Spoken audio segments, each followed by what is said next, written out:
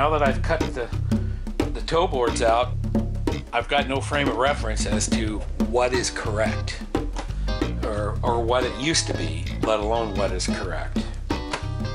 Driving me crazy. Anyway, so in lieu of figuring that out, I've decided to work on the pedal assemblies. Here's my clutch pedal from yesteryear, and you'll notice many years ago, I'm going to say during the 70s, the original -A part number, this is C5ZZ 6501508C, which is the Shelby part number, and it's got real heavy duty bushings, but you can see they don't stay tight. And this bushing is made of pot metal. What I ended up doing was ordering the needle bearings, the bushing needle bearing kit from National Parts Depot, because I can't have the bearing running on brass. You can see how much wear is on here. That's once repaired and 300,000 miles later.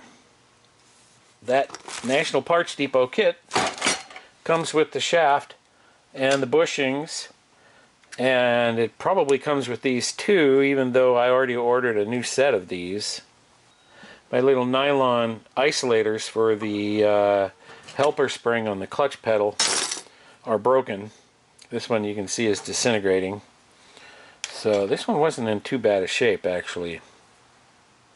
But it hadn't come completely out of there, but I'm going to replace these two. And there you have it. More stuff in the list of stuff. I picked up this Scott Drake Master Roller Bearing Repair Kit. You can see I've already used the parts out of it. Basically, adding needle bearings to the pedal cradle. So now these bearing and bushings can be removed and replaced if necessary, but they will maintain their alignment. I don't know if this will show up. I'm going to try it. If I lay this here and put the shaft through, it looks like the shaft is crooked. But it has to be that way because this cradle sits crooked in the car. It took a little bit of goofing around to get these two metal surfaces bent just right so that when these bushings go in, they are in alignment with each other, so there's no binding of the bearings. Anyway, once I got it in place, I realized it's not going to stay there if I don't weld it, so I did. And now I'm working on this. This is my clutch rod, and I don't know if you can see that, but you can see brass in there. Probably 30 years ago, I pulled these out. They had excessive wear, and I brazed them. I brazed up everything. I brazed up this hole here that has too much play, and I brazed up both ends of these rods to get them so that they didn't bind. Once they start to wear funny, when they sit in the hole, they start pulling against the clip that's through here because they're misaligned and are no longer pushing straight, they're pushing crooked.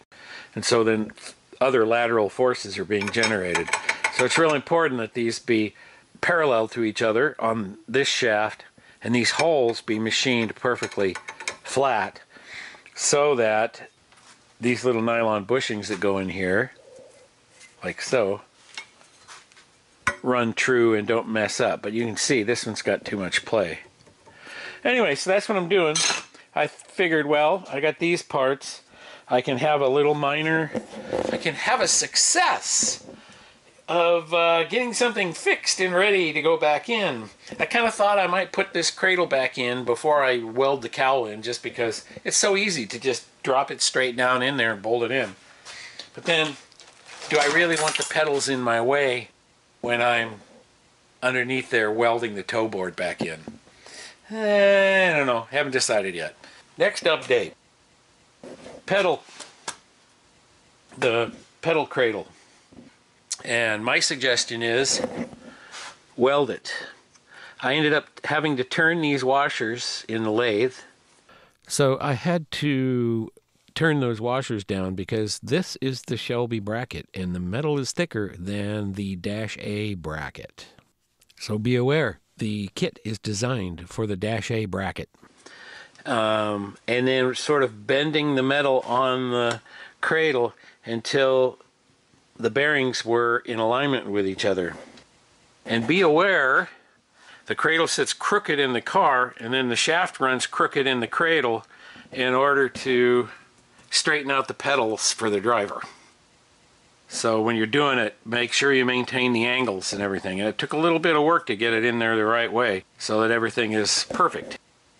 But indeed, it is really nice. Really, really nice. Okay. That's it for today. And it's all complete, except for the little nylon bushings. All cleaned up. I painted the pedals, painted around where I welded the bushings in. Really works great. Everything is tight. I welded up the hole and remachined it with a end mill in my drill press. And I also welded up the clutch rod.